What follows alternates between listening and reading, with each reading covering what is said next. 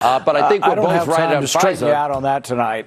No, but this is important because we really do have. Can you think of any company anywhere in the world that would ever pay millions and millions of dollars to somebody that has zero experience?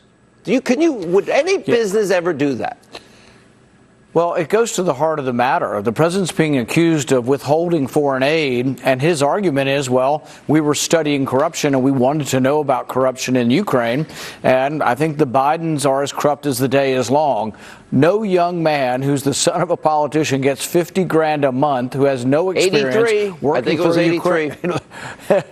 Working for a Ukrainian oligarch, I mean, for goodness sakes, it smells to high heaven. It smells like corruption. And every day on the mainstream media, they say, oh, there's no there. This has been investigated. There's no corruption. I think the American people don't buy it. But here's the thing is fair. And if they're going to put the president through this, they're going to have witnesses on both sides. But I'll tell you what my fear is that some Republicans are going to vote for witnesses. We'll get those, the ones the Democrats want. And then when we have the votes on bringing witnesses or letting the president choose his witnesses, I think those will fail. Not only because of those Republicans, but because a whole variety of Republicans may not allow the whistleblower, may not allow Biden for one reason or another because they served with him. But if it turns out and the Republican base sees that this looks like only Democrat witnesses and no presidential witnesses, I guarantee that the Republican base will punish those people who set up that kind of scenario. I can't support any Republican that does that. I can tell you right now. I can't. Because if it looks like a kangaroo court, the Republican base is going to be very, very unhappy. This is not an ordinary vote.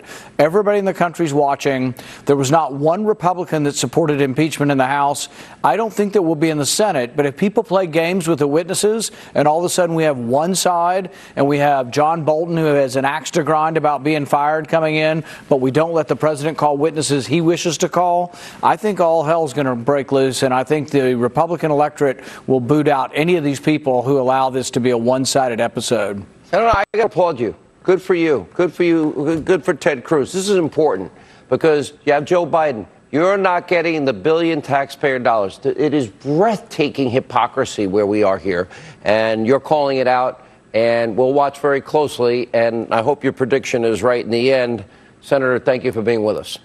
Now, the left's latest desperate attempt to smear President Trump, keep his impeachment charade alive forever. It's insane. Earlier in the week, here you go, we got the compromised, corrupt, congenital liar himself, Adam Schiff. He attached an addendum to the articles of impeachment. We got new evidence filled with random documents from a Ukrainian American named Lev Parnas. Parnas is currently out on bail from a federal prison.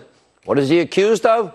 Orchestrating a massive campaign finance fraud scheme.